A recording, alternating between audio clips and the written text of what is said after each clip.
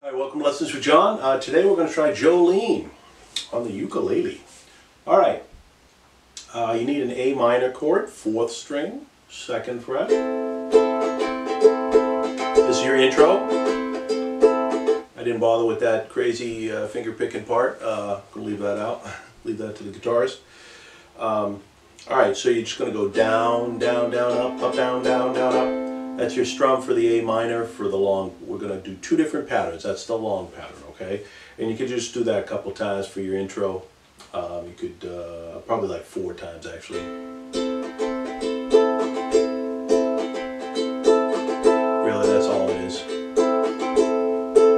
We are not in the key that she's in, by the way. I'll show you how to do that in a few minutes.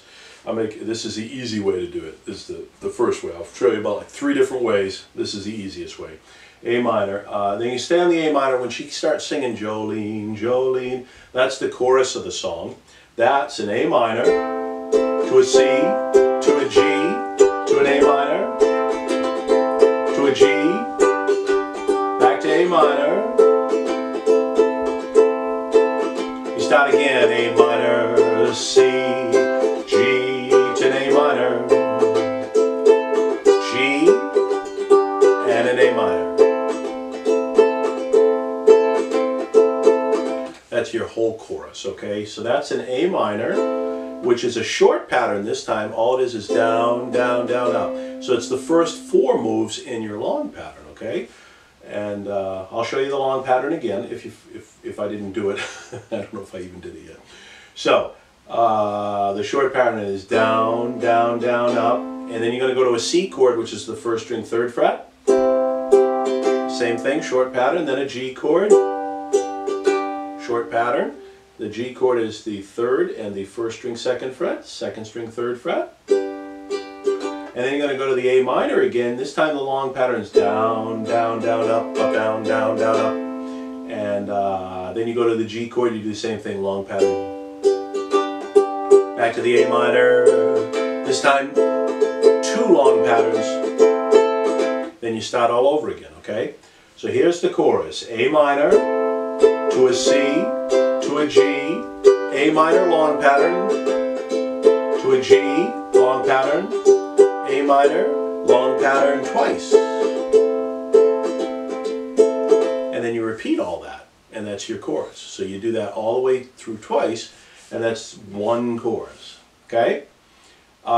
There is a little bit in the Jolene part, the chorus part, we're in 4/4 time.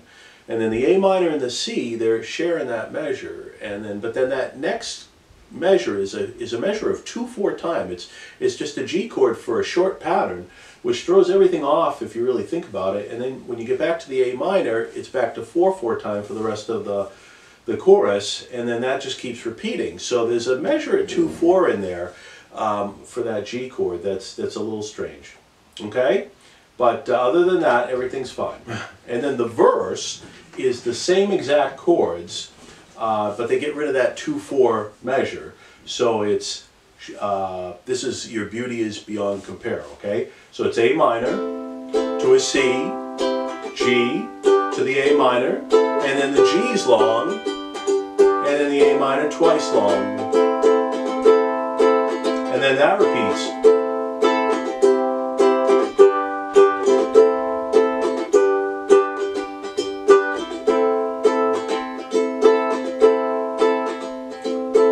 So they've simply gotten rid of that 2/4 bar that you know, I wouldn't even have recognized if I wasn't sitting down penciling it out trying to figure out how she was doing it.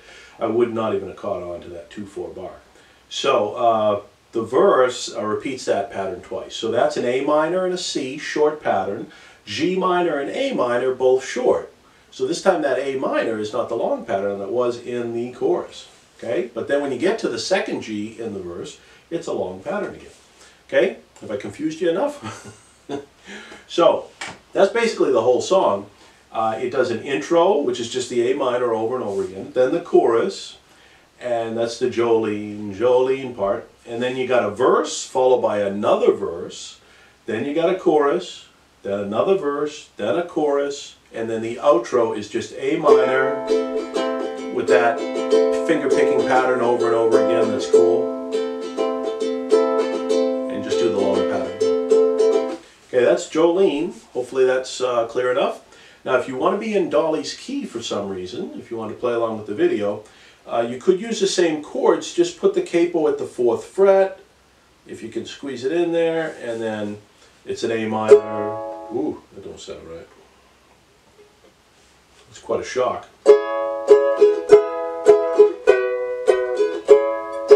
Now we're in her key. Sounds too high for me. But if you want to be in her key, that's the easiest way to do it, is with the capo. If you want the bar chords, all you'd have to do is, she's in C sharp minor. You just bar the 4th fret and hook your finger on the 4th string 6th fret. That's a C sharp minor. And what would she go to next? So it's like some sort of E chord. So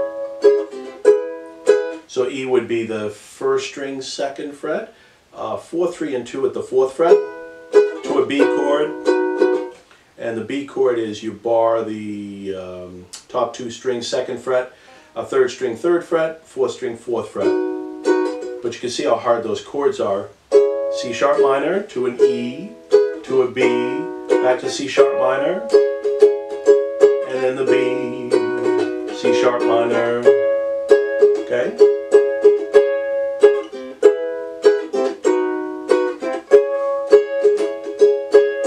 So you can use those bar chords for it too, if you'd prefer to do it that way. If you want to be in her key, if you hear it that way, or if you like to sing it that way.